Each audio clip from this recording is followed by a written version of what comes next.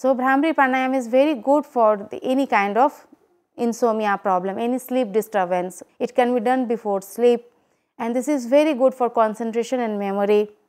So, Ujjayi Pranayam is supposed to be very good for any kind of thyroid problem, this practice of Vishuddhi Chakra. So, for Bhramari Pranayam, you have to close your ear like this and then close your eyes. After that, you have to take a deep breath in, and as you are breathing out, you have to make the humming sound. Your mouth should be closed, tongue should in touch with your palate, and you have to make this humming sound. This is the Bhramari Pranayam. And during the practice, one has to be focused on the subtle sound, on this vibration within the skull, this echo of the sound. This is the Bhramari Pranayam. Just I am performing once, you can stand it better way. Take a deep breath in.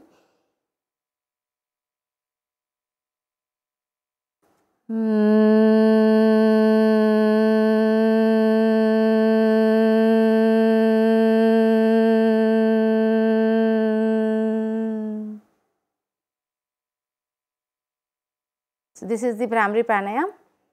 You have to practice minimum 10 to 15 times.